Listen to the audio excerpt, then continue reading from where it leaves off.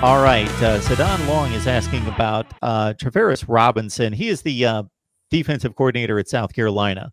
And I'm not going to pretend to give you some in-depth analysis of his work at South Carolina. This is what I will say. He played at Auburn. He's been the South Carolina defensive coordinator for about 5 years. This is what I will say, is that with all Will Muschamp's inabilities and misgivings as a head coach, not being able to build a sustained winner. And when I say sustained, he has had winning teams at South Carolina and Florida, but a sustained winner. And that's why he's out of a job at South Carolina. He does know defense about as well as anybody in college football. And for him to select and retain for 5 years a defensive coordinator, the guy must know what he's doing.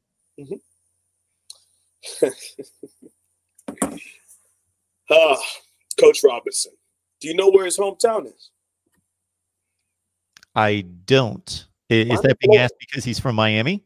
He's from Miami, Florida. Okay. And the reason why he didn't come here is because we were under sanction. So he grew up wanting to be here. Okay. He was a big thorn in our side at the University of Florida when he was the cornerbacks coach when Coach Muschamp was there. Okay. He was their head recruiter for South Florida. And the two biggest group of young men he pulled from the University of Miami were the Hargrave brothers and the Wilson brothers. It's a couple of first rounders in there. Just throw it off there. Yeah. The Wilson brothers' dad was a national championship winning corner at the University of Miami. And our program wasn't to the point.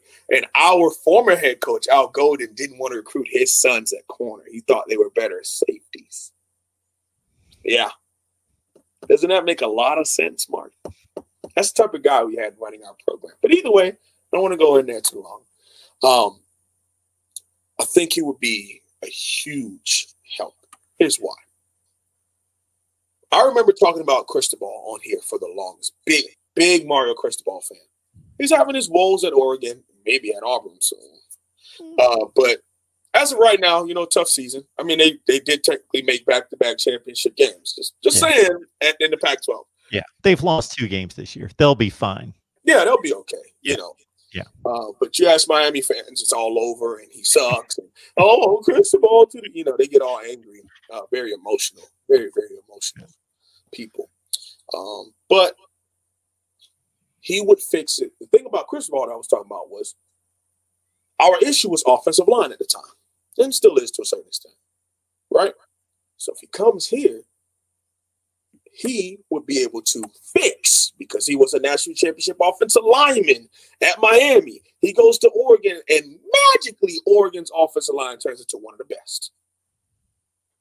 Okay, so that I feel like that would have been 2 birds, 1 stone, right? The other thing, cornerback recruiting, cornerback development has been a little iffy. Development iffy, recruiting horrible at Miami for a while now. You bring in Coach T-Rod, he fixes 2 birds, 1 stone.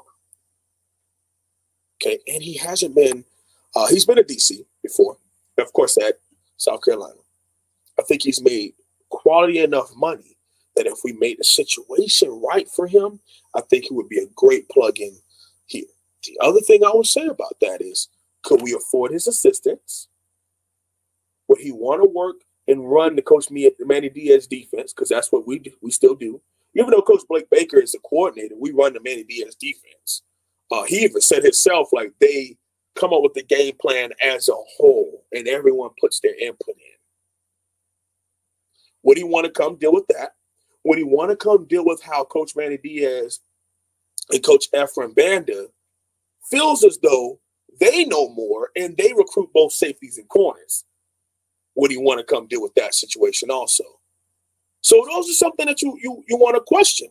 Would Coach Diaz relinquish the defense and hand it over to Coach T-Rock and bring in his staff and allow them to run whatever defense they're going to run? Who knows? So in my opinion, it won't happen. I think it would be a great opportunity. He's a amazing recruiter in state. It was a problem when he would come down and that gator orange and blue, and we were trying to recruit a player, it would snag him. It wouldn't even be a conversation. Now, whether it was SEC stuff added with that or not, he could develop you. So what he would say is, I just had a first rounder. I got another one in a couple years, and everyone in my defensive backcourt was drafted before day 3 even started. Could you imagine saying stuff like that? So it's a lot easier to recruit when you can recruit and develop. So you bring them in, and then you also see them through all the way to the other side of the bridge, and now they're instant millionaires. If I'm a 5-star recruit, I want to be a part of that. Why not bring it down here? Will it happen? No.